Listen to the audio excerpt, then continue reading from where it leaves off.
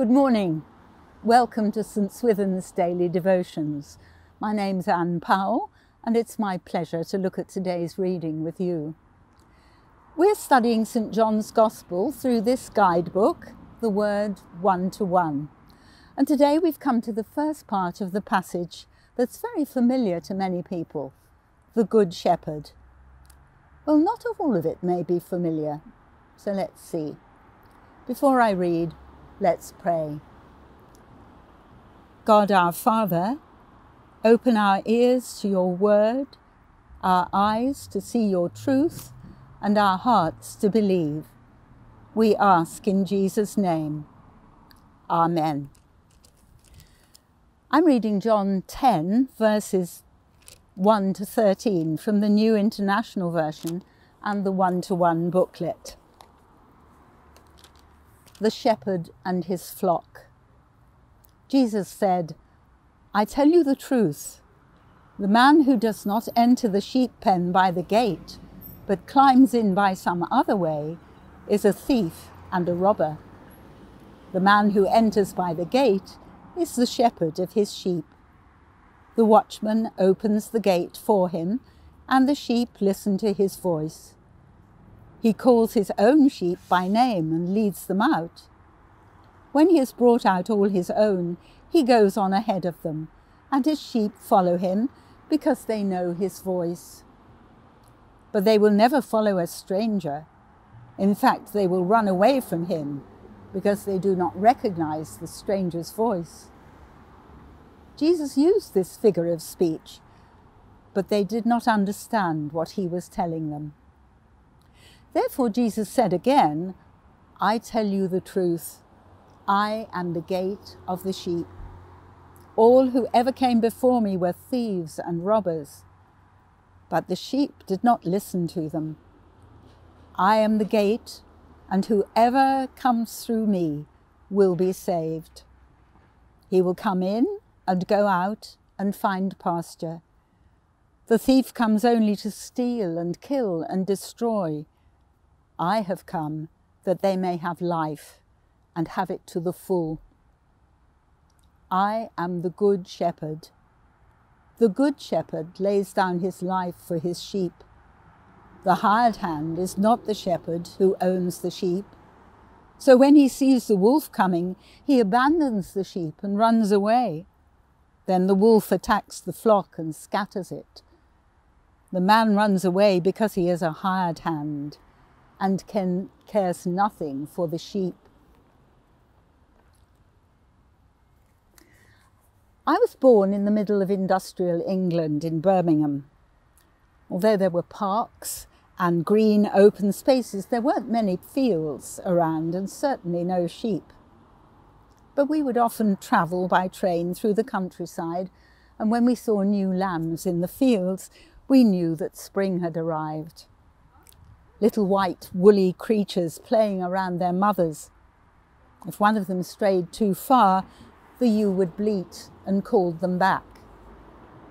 She knew her own lamb just as surely as it knew her. And those are the sort of lambs that we see in pictures of the Good Shepherd. In paintings and stained glass windows, we see the image that the prophet Isaiah had written many years before. He wrote, God tends his flock like a shepherd. He gathers the lambs in his arms and carries them close to his heart. He leads gently those who are with young. The imagery of the sheep and the shepherd runs through the whole Bible, and particularly the Old Testament. A society whose wealth was measured by its livestock readily understood that a good shepherd looks after his flock, while a bad shepherd lays it open to sheep stealers and wild animals. Now yesterday, Nigel talked about a passage from the prophet Ezekiel in which God tells the people of Israel that he will be their shepherd rather than leave them to the mercies of bad and corrupt rulers. I myself will lead them, says God. And Jesus says, I am the good shepherd. It's another mark of his identity as God's Son. But back to today's passage in John chapter 10, which opens with a slightly less familiar image. I am the gate, the way into the security of the sheepfold, into the place of safety. It is possible that the shepherd may have lain down at the entrance to the enclosure and literally have become the gate. Whether that's true or not, there's no doubt that the sheep entered or left at the shepherd's bidding. My son-in-law's sister is a shepherd in the UK. She looks after a small flock of rare breeds. They're lean and goat-like, much more like the sheep that Jesus is talking about.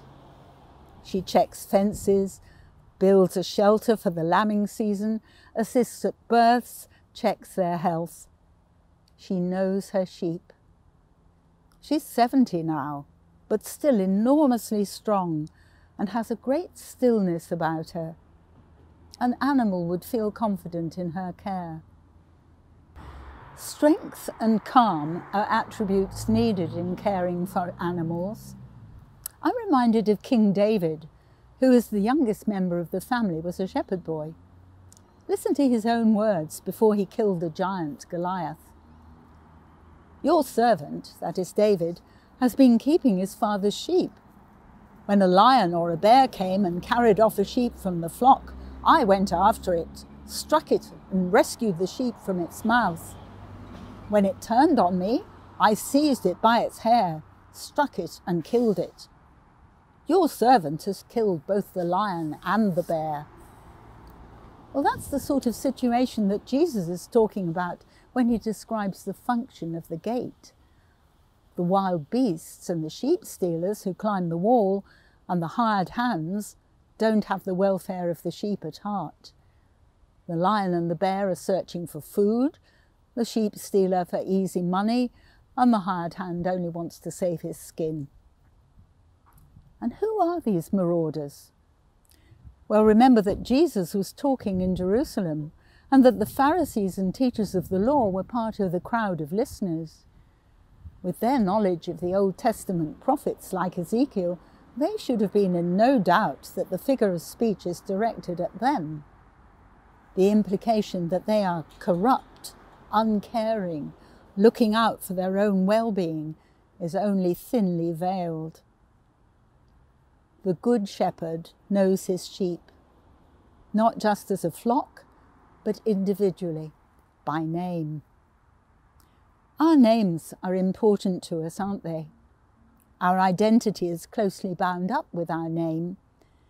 In a passage from the prophet Isaiah, God says, "Do not be afraid, for I have redeemed you.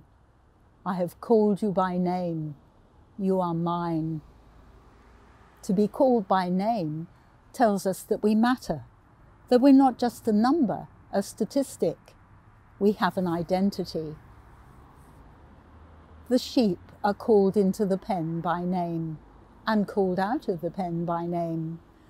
There is mutual recognition and security, and it's worth dwelling for a moment on the importance of that.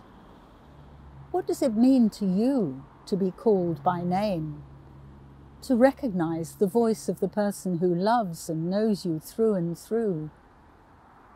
Only Jesus knows everything about us. The sheep in the pen may have been from different flocks, but only those called by name recognize his voice. They only recognize the voice of the shepherd and follow him, just like the man who was healed from blindness.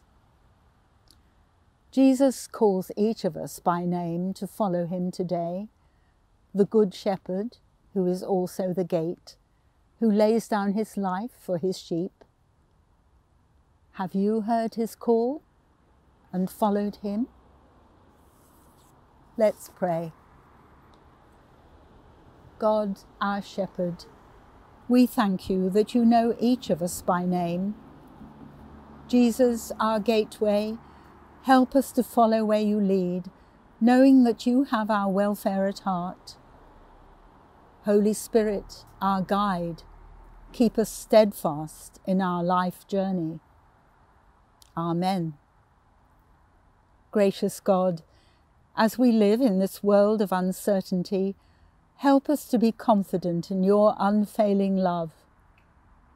We thank you for the wisdom of our government in their handling of the coronavirus, and we pray that the people will obey the rules laid down as restrictions ease.